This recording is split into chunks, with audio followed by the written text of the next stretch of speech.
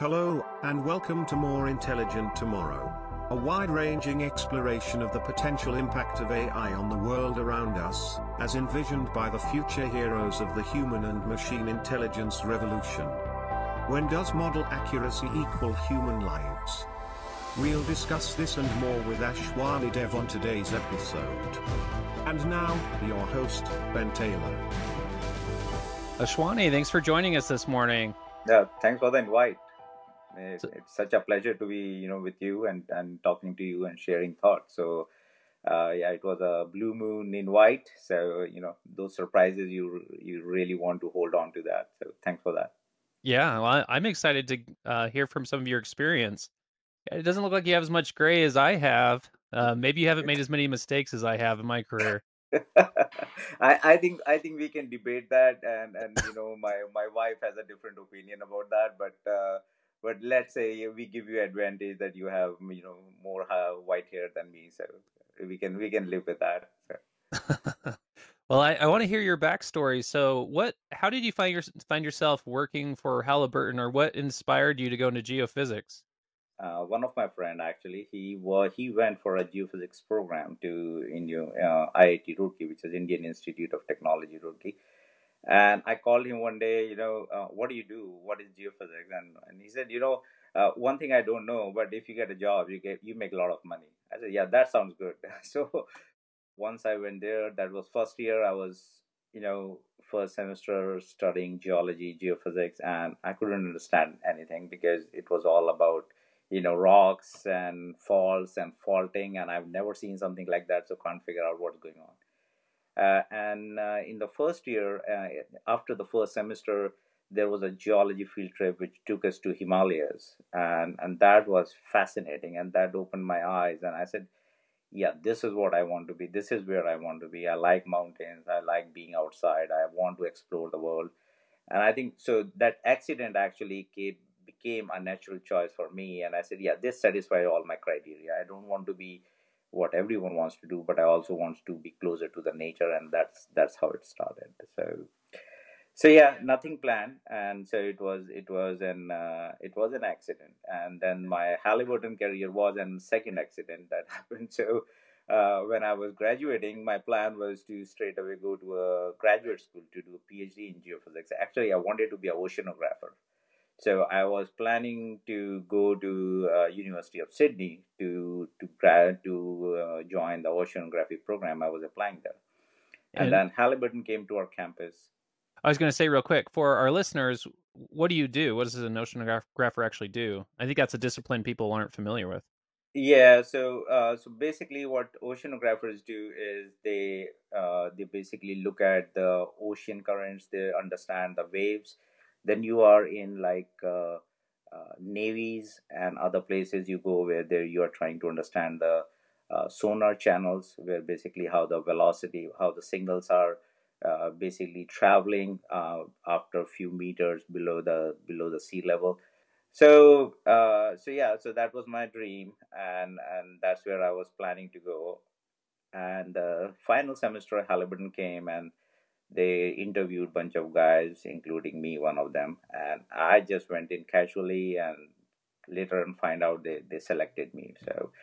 So joining Halliburton initially in 2001, that was another accident which I was not planning to do, but eventually I worked for a year and a half, and then I left my job again. I went to graduate school to do PhD, and I think since then I have never looked back. And more I went deep into geophysics and geosciences and oil and gas, and that's how.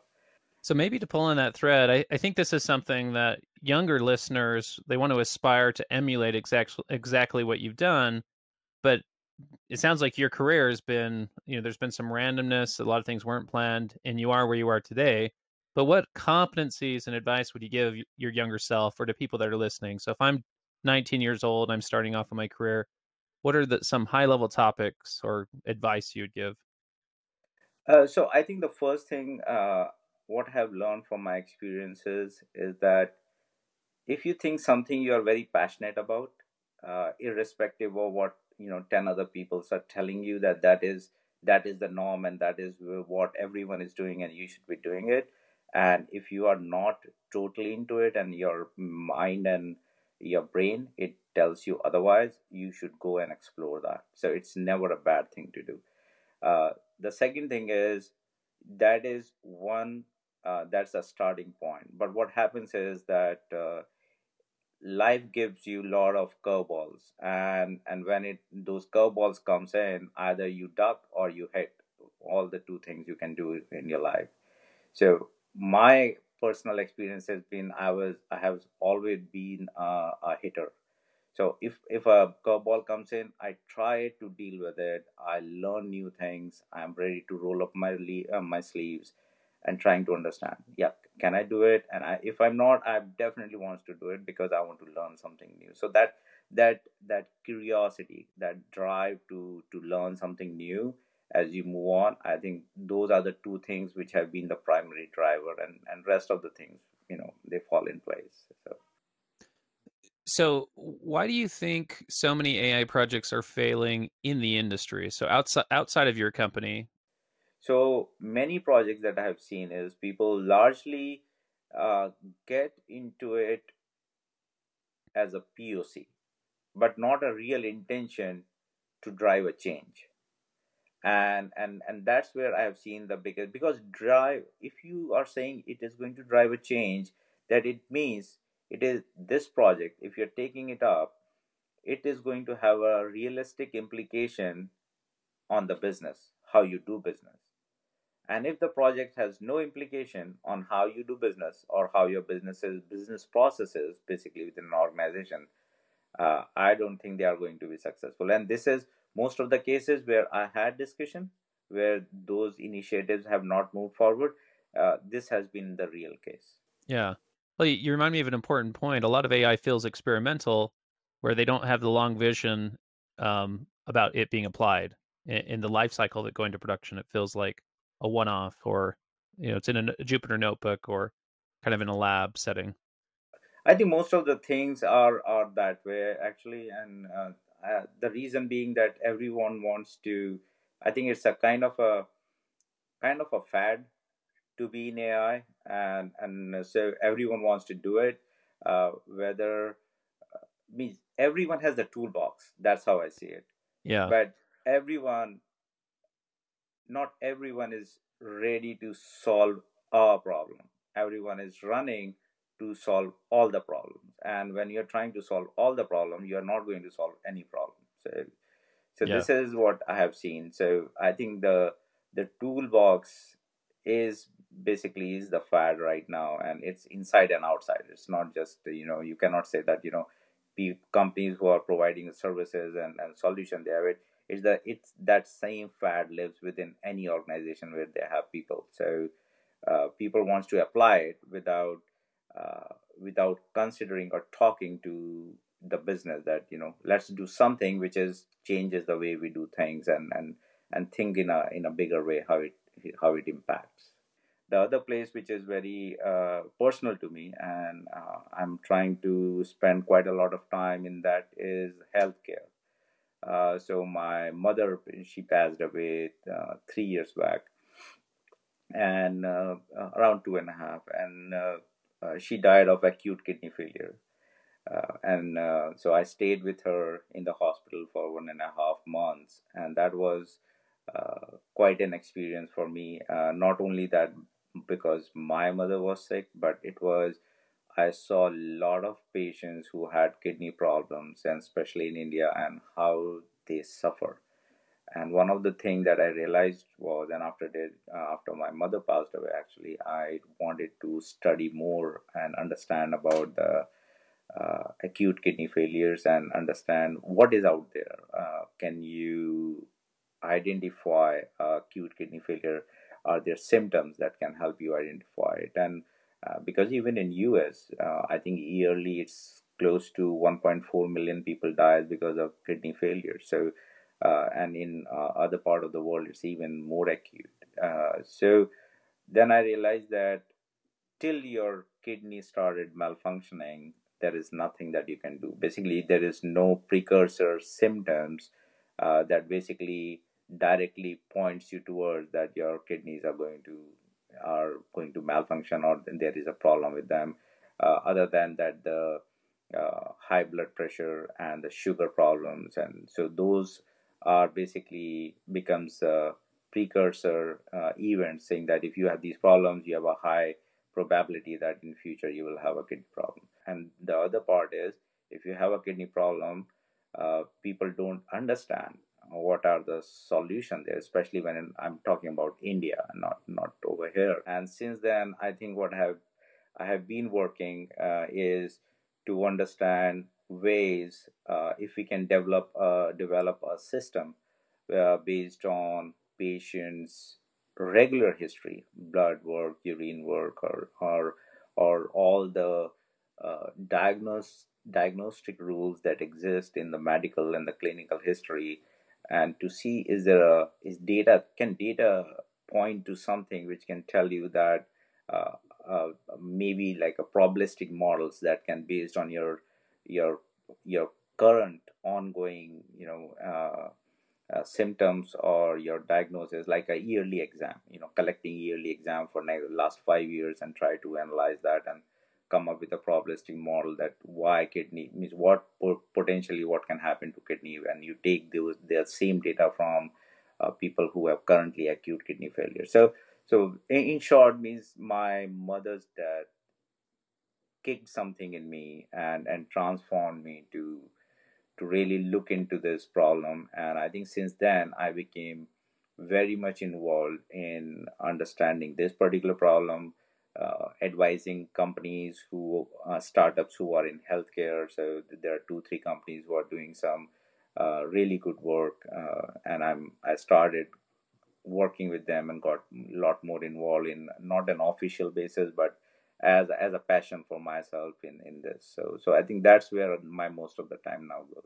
I'm realizing, Ashwani, that we have a lot of funny overlaps. So my dad was a doctor. I became an engineer, a chemical engineer with plans to go into the oil industry. And I have an 11-year-old daughter and an 8-year-old son and a 6-year-old son. And my wife has chronic kidney disease. So I'm very passionate about I'm using data sorry to hear analysis to that. predict I'm kidney sorry to disease. hear that. Yes. Luckily, she's remained constant, but she is Right. still undiagnosed. She's had a kidney biopsy. It's been 15 years. She's running at 40%. Uh, I think creatinine clearance or whatever the metrics are. But from a data perspective, it's very upsetting because you go in and you meet with a nephrologist and this white-haired nephrologist is looking at a piece of paper of the urinalysis or the blood analysis with all of this data, and they're looking at 2 or 3 numbers, and the equations they put those numbers into are very basic and they're outdated. Right. So I had my fair share of discussion with nephrologists during my mother's stay, and the doctor who was basically seeing my mother, and those are the kind of discussions I had. So I think when I was with my mother, there was nothing to do for me. So what I did was I pulled up whatever I can find on internet, all the people who had the acute kidney failure, and they're basically all the wherever I can find the data, and then I basically correlated with my mother's symptoms and the data that we have collected over her, all the tests that happened in last 3 months, 6 months. And it was very clear to me when I was in the hospital that she was very close to the end of life. And I was talking with the nephrologist, and I was saying that uh, what I see and what I can understand from the data, and what I can understand from living with my mother, uh, is that we should have an end of life discussion. And the doctor, the nephrologist, was telling me, no, no, no, she'll be okay. She'll start running. I will make her, get out of the bed, and she will walk and leave this hospital. And I was like, okay, we are not talking. We are not talking even in the same language what I'm discussing. And so I said, no, I want my mother to be released tomorrow morning. And I had her released. Uh, and then when I was taking her, the nurses came to me. Uh, they said, we don't know how you made the decision, but you made a really good choice taking your mother home, because we live in the hospital. We have seen enough people who come here for diagnose and for the treatment, but they leave dead. So he said, even if you know that she's, there's a the life is not that far outstretched for her. Giving her comfort at home is a really good thing, because she's in severe pain, and she was always in pain, crying 24/7. So I think I see that doctors, they look at very small amount of data because they are so specialized on a certain disease that they don't see beyond that. And I said that if I can come to that conclusion, you can come to the same conclusion, but you are not telling me the reality, because you are treating not 100 but thousands of people a year. So you know that, a particular person, how, what is the longevity and what is happening, but you are giving me a fake uh, you know advice, basically, in the sense that I know what is going to happen, and you're not telling me it is going to happen, and I think that really disturbed me, and so forth. And so I think I will keep working on this.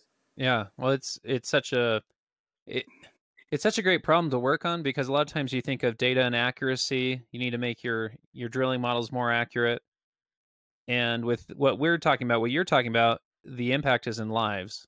Like literally, like the number of days people can live longer, and the number of Right. lives you can save with early detection. So I feel like it's the highest bar when it comes to the types of problems we could work on with data.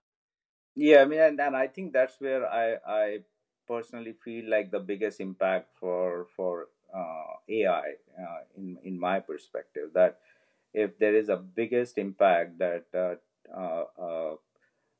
all these technologies under the umbrella of AI that are being realized right now, and more to be developed in coming future, I think they should have the biggest impact on the people, and in improving the quality of life of people. And to me, that is the part of the intelligent future, where basically you are developing technologies which are helping people of from all lives and of all ages and of all races around the globe, and you can make something meaningful contribution to people's life. And I think that's where I believe that is, from my perspective, that's where I think that AI's biggest contribution will be as we move into the future. Do you do you think in the future we'll have something like, I know this is a little gross, but it's really helpful, something like a smart toilet? So imagine it's actually does the urinalysis right there every day for everyone in your household. So if there's anything strange, you would catch it immediately and Uh, go on a diet yeah, of what it, I think there is nothing far fetched, right, when it comes to, if you have to think from the perspective of diagnosing something. But I think uh, something like that, I don't see it as a far fetched. It can be a possibility, right? People cannot move, someone has to take them somewhere. And if someone comes up a smart device which can do the urinal analysis and some of those analysis, yeah, why not, I would say. yeah. I've got a fun question here coming from the video team. Is a colony on Mars harder than a deep water colony of humans? Okay, okay. So here's the thing, and I'm glad you asked that, because see, see, and going to Mars is easier than going to the core of the Earth. Period. There is no debate about that. So I think going to Mars is a easier problem. I think the deepest well we have drilled, uh, I believe, I can be wrong, but I think it's close to maybe 8 kilometers. The maximum we have tried to drill as humans. So I think and I think it's more than 6,000 kilometers. That's the radius of the Earth. So I would say that reaching to the core of the Earth is definitely more challenging and much more aspirational than going to Mars. Ashwani, thank you so much for joining us. I really appreciate your time. I feel like I've learned a lot about your background, your story. I appreciate you sharing that, but then also your journey to Halliburton. Very fascinating. Thanks for the invitation. I really appreciate it.